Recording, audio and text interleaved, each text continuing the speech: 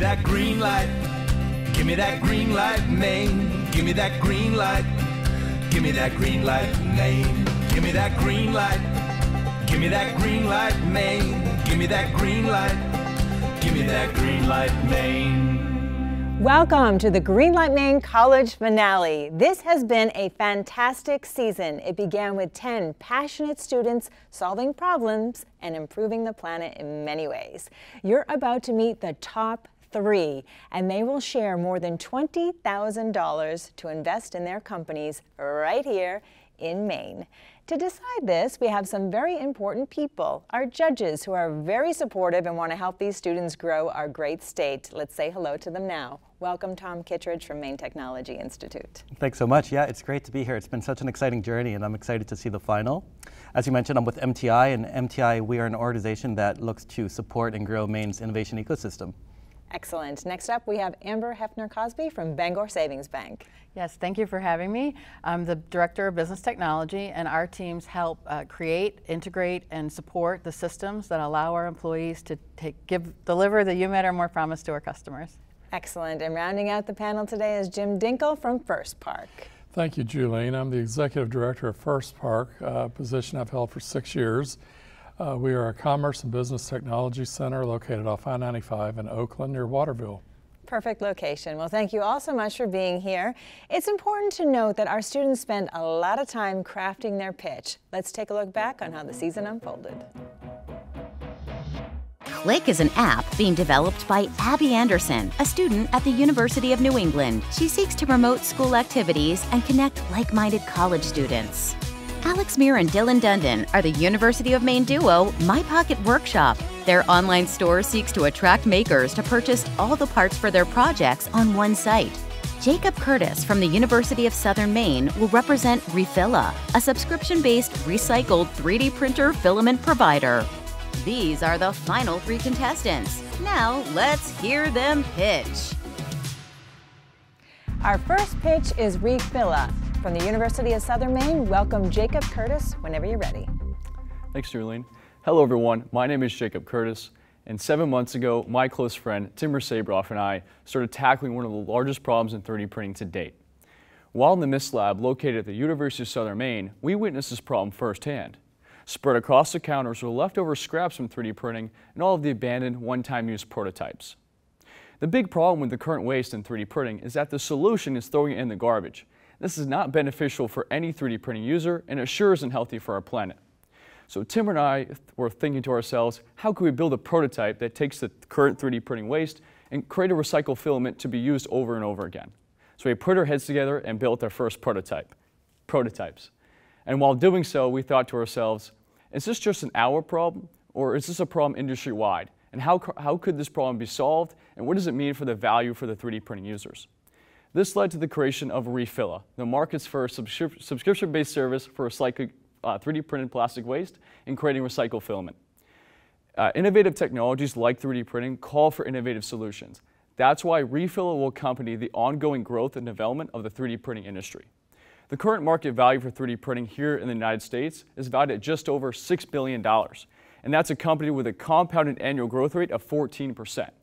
On the other hand, the 3D printing materials market is valued at just over $500 million in the United States, and that's accompanied with a compounded annual growth rate of 12%.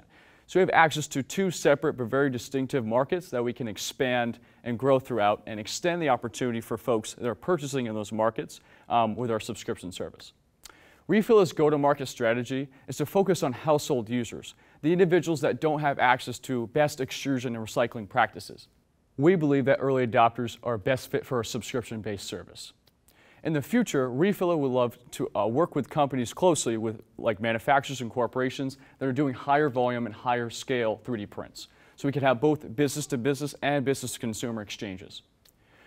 We're asking for $10,000 to expand our product development and to further and perfect our research model in preparation for the Refilla launch.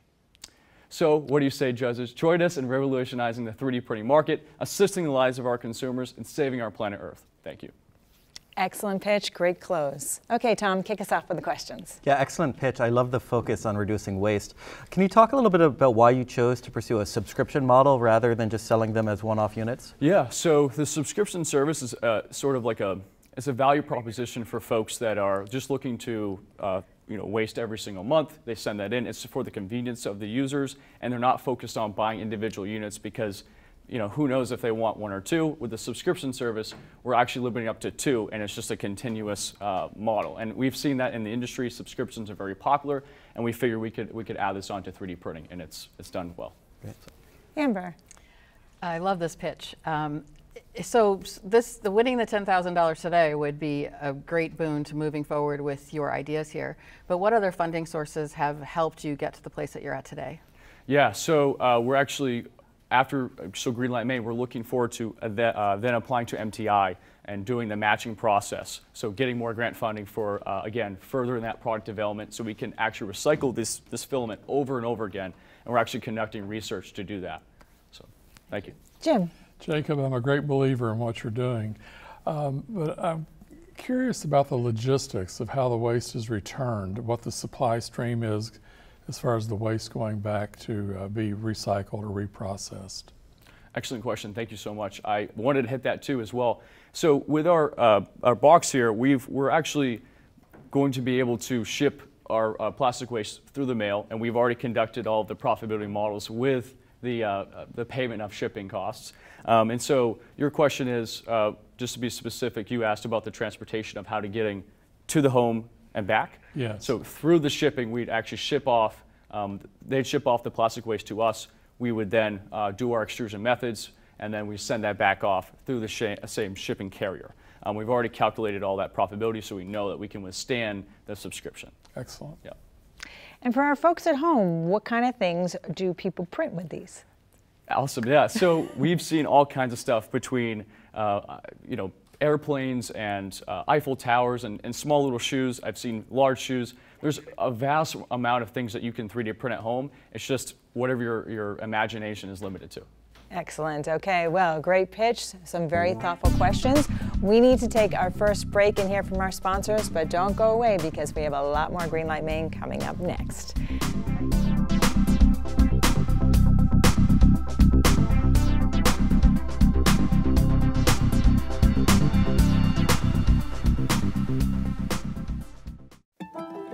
Bangor Savings Bank, committed to investing in its employees, customers, and communities to help create a stronger Northern New England.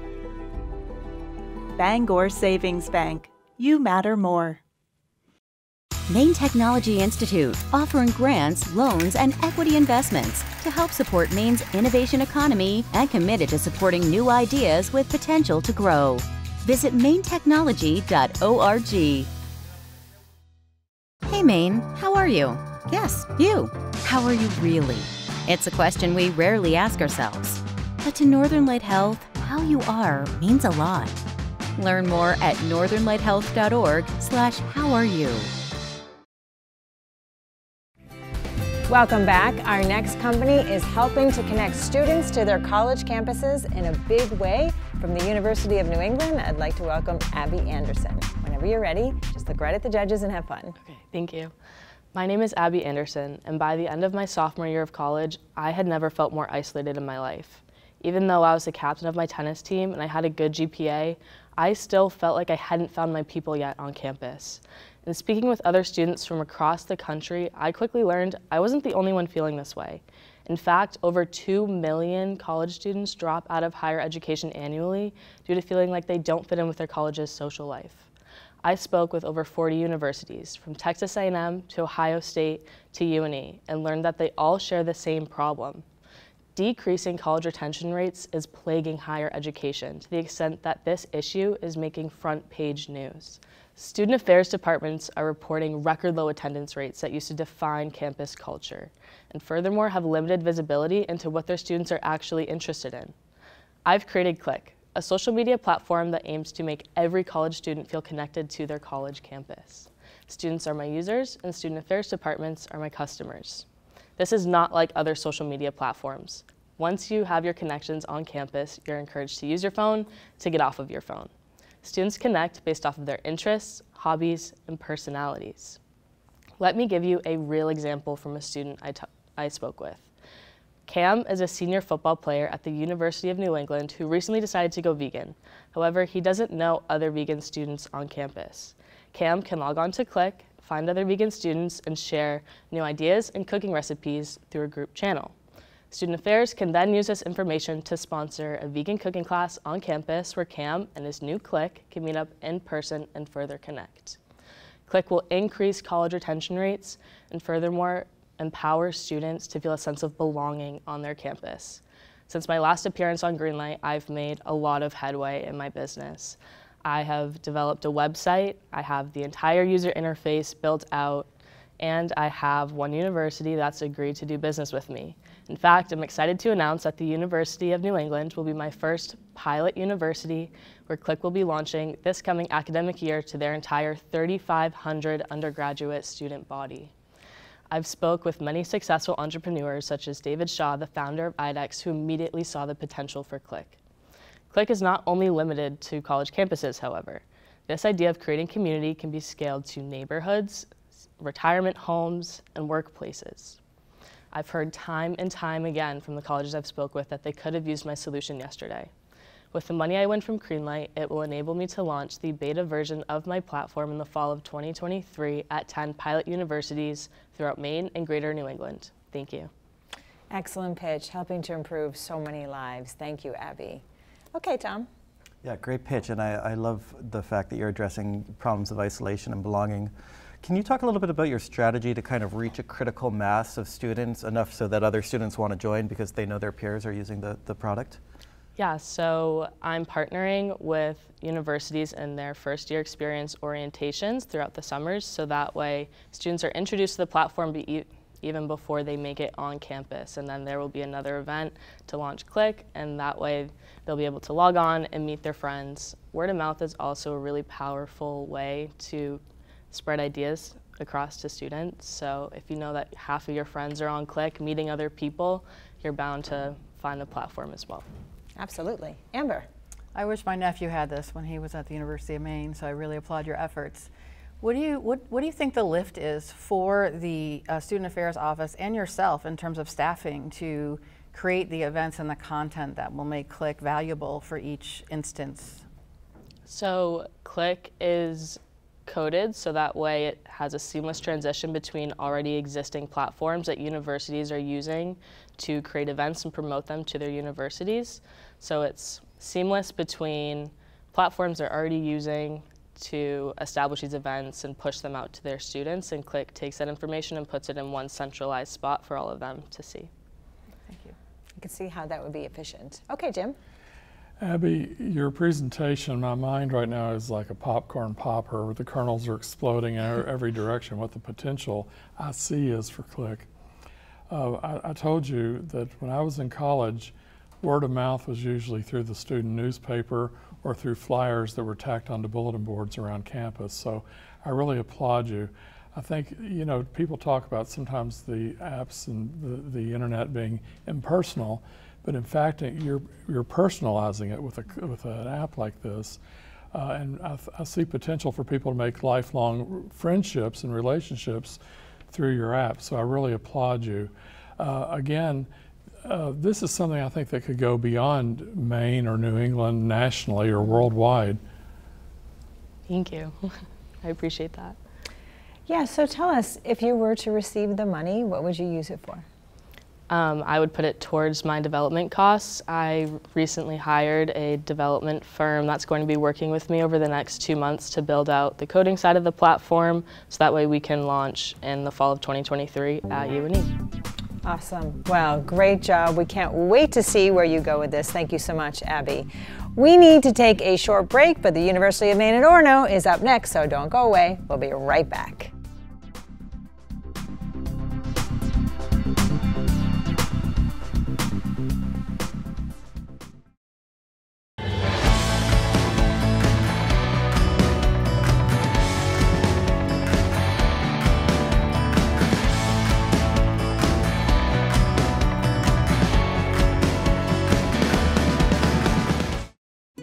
FAME came along at a time when we really needed somebody to believe in our mission. It's so nice to have somebody actually try to understand what we're doing.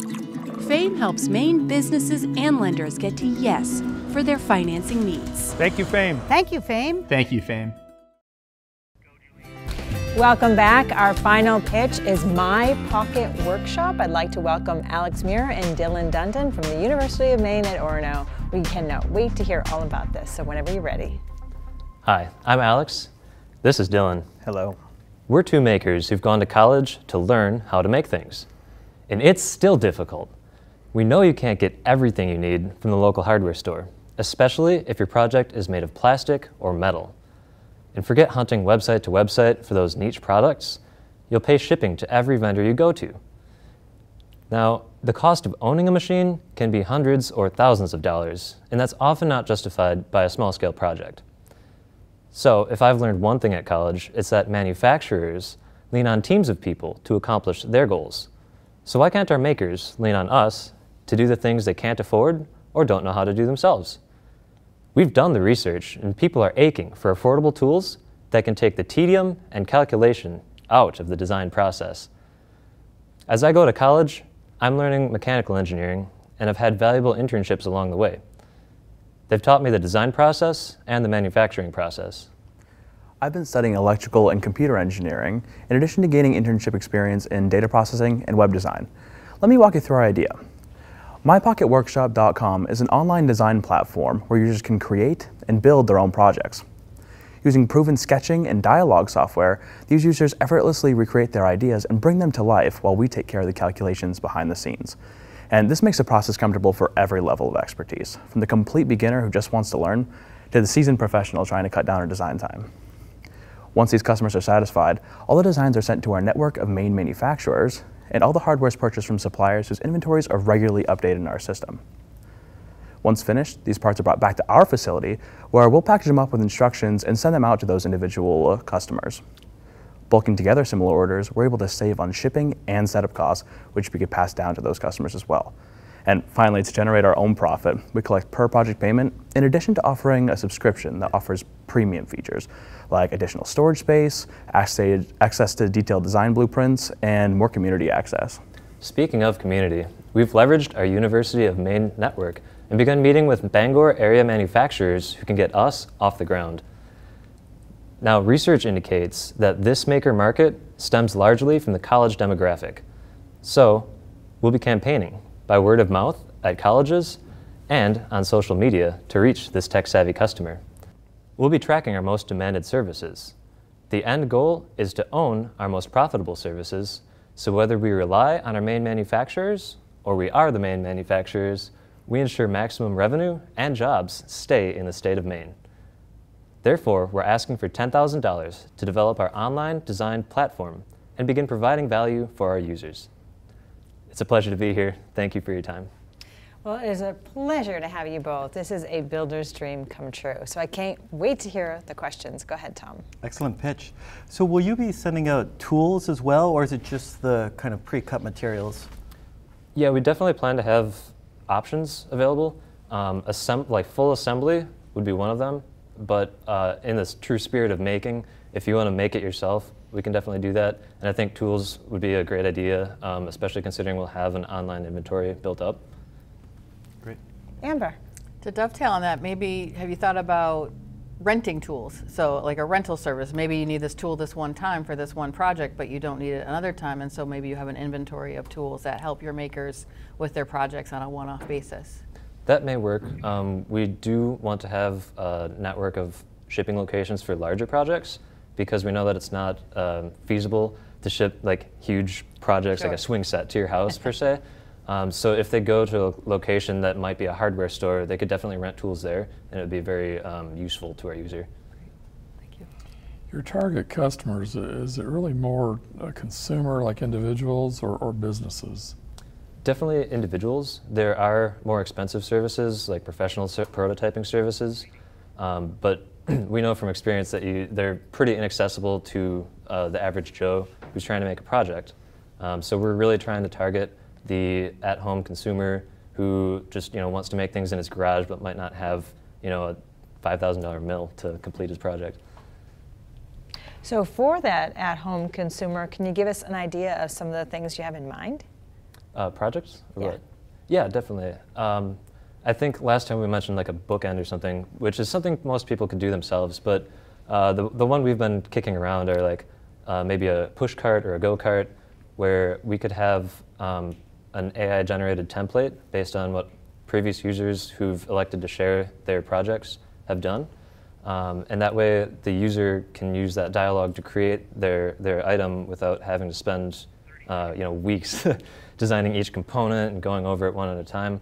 We just want it to be a seamless flow, and at the end of the day, you're only paying for setup and shipping on one project instead of every single item that's in your order. Awesome, very convenient. Well, tremendous job. Great, good luck to both of you. I know you guys are going to be a big success. Thank you. Okay, we have one more short break and our judges are going to deliberate, so don't go away. We'll be right back.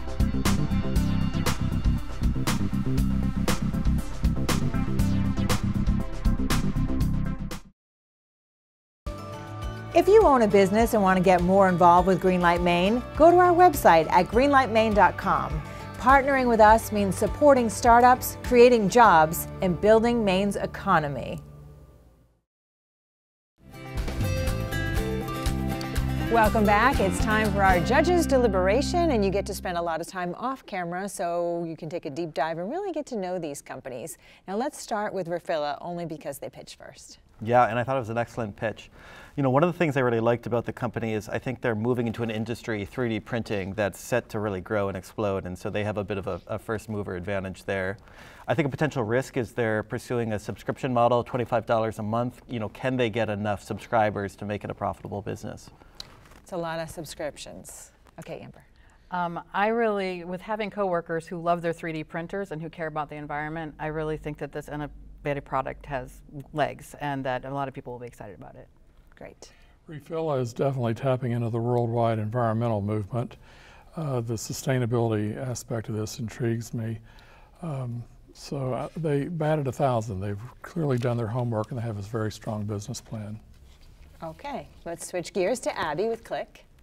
Yeah, I mean, her pitch really resonated with me, and I think we all have experienced kind of those issues of isolation and wanting to feel community, especially at college.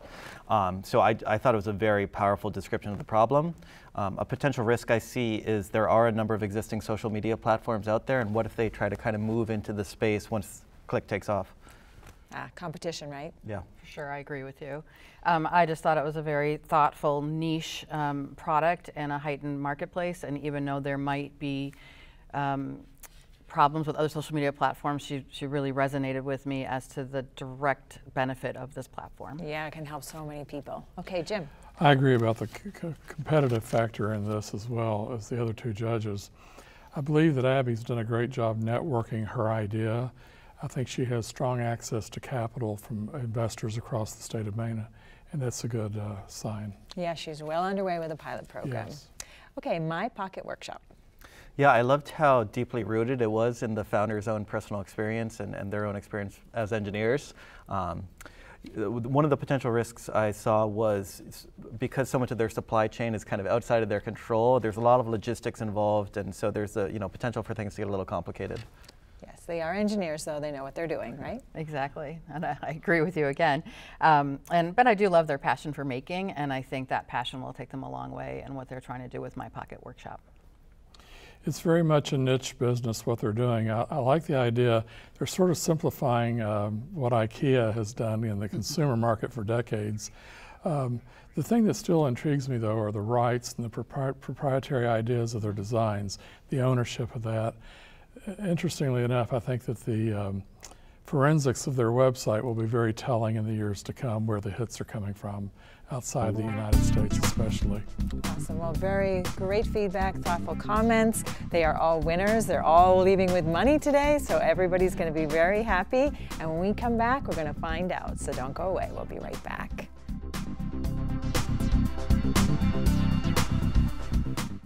Albin, Randall, and Bennett, committed to providing accounting solutions to Greenlight Maine startups, working with businesses and organizations that operate locally and nationally. ARBCPA.com First Park, a 285-acre business park located in Oakland, Maine, offering fiber internet, three-phase power, and pre-permitted sites for businesses to start or expand. Details at firstpark.com. Bangor Savings Bank, committed to investing in its employees, customers, and communities to help create a stronger Northern New England. Bangor Savings Bank. You matter more.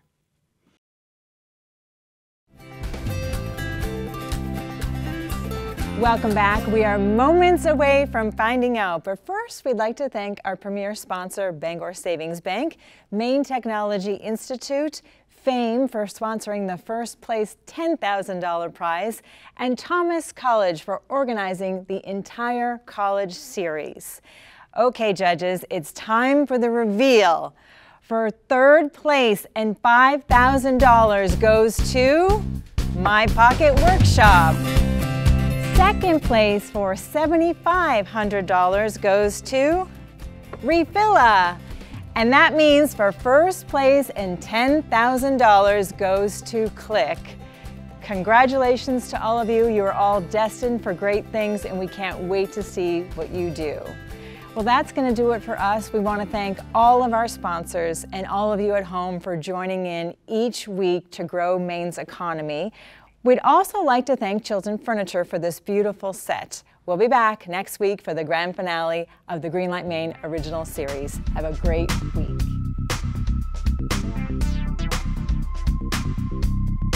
Greenlight Maine would not be possible without the support of all of our corporate sponsors. Thank you. Furniture for Greenlight Maine is provided by Chilton, a Maine company offering a modern take on traditional New England wood furniture. Hotel accommodations for Greenlight Maine are provided by Hilton Garden Inn, Auburn, Riverwatch,